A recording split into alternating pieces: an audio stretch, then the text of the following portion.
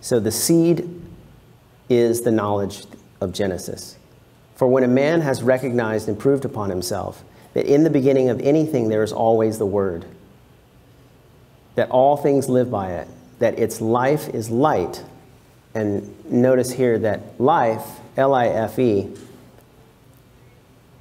and notice that light, L-I-G-H-T, so G-H makes an F sound, right?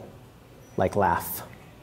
So the key here is that life and light are essentially the same thing, but we don't always see it that way. So we're seeding our knowledge right now.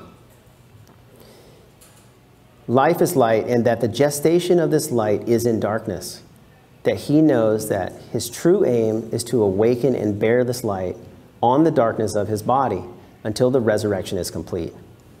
So this is really philosophical language.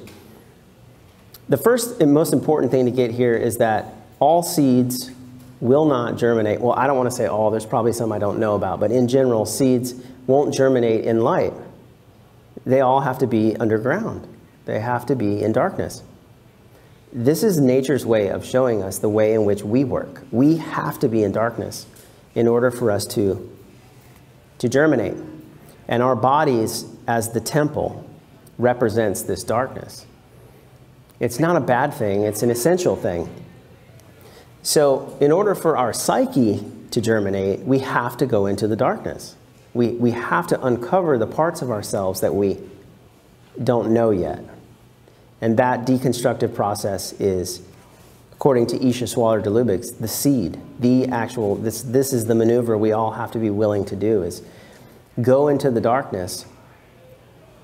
And I say, use your inner talk, use your inner dialogue in order to navigate that darkness, which is the body, until resurrection is complete. Resurrection is consciousness. Resurrection is going into the darkness, finding something there that you don't know, discovering it, which is bringing light to it, and then embodying it. That's resurrection.